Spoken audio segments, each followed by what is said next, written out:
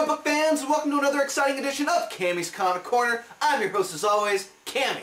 Now, we have a lot to cover this episode, so please, be sure to watch it all the way through for a cool little contest at the end of the show. It's gonna blow your fucking mind, people. So, let's get right to the pick of the week. First up from Dynamite Entertainment, we have Battlefields, Dear Billy #3, written by Garth Ennis and art by Peter Snejbjerg. So we find Carrie and Billy with their American chums talking about the war and different experiences, and Billy's telling a rather tragic tale about how he lost his best chum in one of the wars. There was a lot of bloodshed because they were in their planes shooting fish in a barrel pretty much, and unfortunately his friend has some problems with his airplane, and Billy's forced to watch him die right in front of him from Japanese execution. And the other guys are going, oh, whoa, this might be a little too graphic for Carrie. Well, maybe we should, choose a different subject. But Carrie doesn't mind because she's really, on the inside, she hates all Japanese. Especially, and can you blame her after what they've done to her? They've raped her, they've shot at her, left her for dead. It's just, to go through that much trauma, no wonder she's still smothering Japanese prisoners that come into the hospital. And she even does it to one who seems to be cooperative with the American forces, but he has a little bit of a mouth on him. Treats women without any respect, as it were. So, the doctors have finally noticed that she seems to be on all these ships that result in the prisoners dying under guard. So, she was the only one in the room, so she decides to maybe take her leave. She follows Billy, and they're living together now. Obviously, they're going steady, but then they get news that the atomic bomb has been dropped on Japan, and now no one knows what the future holds in this whole debacle. But after a victory dinner, she finds out that the Japanese are probably going to be their allies now. And Billy tells her that now we have to learn to love them. And that just makes her furious, because after all she's been through with the Japanese, the last thing she wants to do is, love them. She wants all of them dead. And so she decides she doesn't want to live in a world anymore. And at the beginning of this series, we thought that she might be writing a letter to a dead Billy as a little, goodbye, last farewell. But no, it's her own last farewell as she takes her life in the bathtub because she wants to be rid of all Japanese. So it is a very, very emotional book. It tugs at your heartstrings. And ever since issue 1, I mean, it's a 3-issue miniseries, but when this comes out in trade, be sure to pick it up. Garth Ennis sure knows how to write any character, male or female. And in the last 2 arcs, we've gotten mainly female characters. But Dear Billy, it's just been a marvelous series from Dynamite and under the Battlefields storyline. Now on to the Fast 5. First up from Marvel, we have Guardians of the Galaxy #12. Now, in the last issue, we found Maelstrom holding Phyla, aka Quasar, and Drax above the Dragon of the Moon, and he was going to feed them to her being the dragon, and get his sweet escape. Well, it turns out that Phyla, aka Quasar, has been swallowed whole, and Drax just assumes the worst. The dragon all of a sudden rises, so now they're against a dragon, but fear not, it's Phyla who comes out of the dragon, sword first, with Heather in her arms, her long-lost love Heather, Drax's daughter. It's just, it's a great moment, and she's been reborn into something different. So now, that's been a fun little story in the Oblivion world, and Oblivion obviously has something coming at the end. Now it's on to the War of King crossovers. Very cool issue. I really enjoyed this. Next up from Marvel, we have Thunderbolts #130. Now, this is part of the Magnum Opus storyline. It's the Deadpool crossover. One of the main reasons why I picked this, because I wanted to see how Andy Diggle would write Deadpool. And sure enough, he's got all the same Deadpool humor. Last issue, Deadpool was in the Avengers Tower.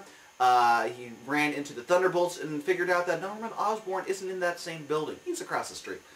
But apparently, after fighting with the Thunderbolts, he makes his heroic getaway, and it turns out it's all according to Norman Osborn's plan. Teleports away, they come find him because he has a tracking device on him, but this time, he's on the offensive, and he is the one who set the trap for them to fall into, including having some bug spray on Ant-Man. That was pretty funny.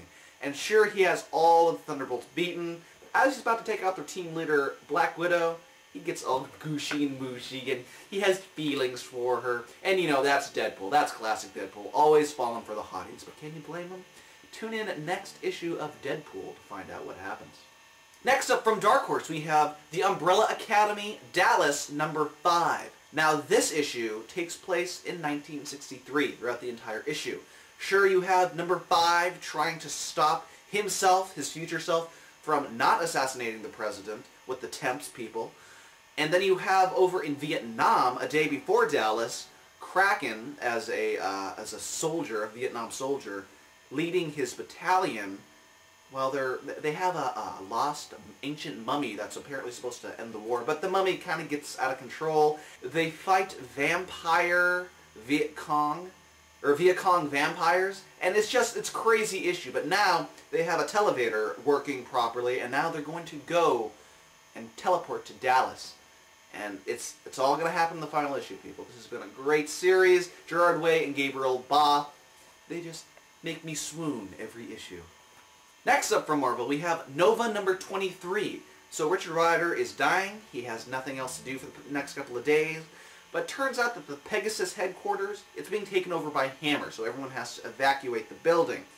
Him and the scientist, Dr. Necker, they leave. She really wants to help him because she doesn't want to see him die. So she takes him to her underground operation that she kind of uses sometimes when she's a part of this little organization known as AIM. You know, it's just AIM. They're cool guys, right? They're not a terrorist organization, which Richard Rider has a really hard time with. But in the meantime, while all this is happening, the Nova Corps has been called away to go fight in the War of Kings event.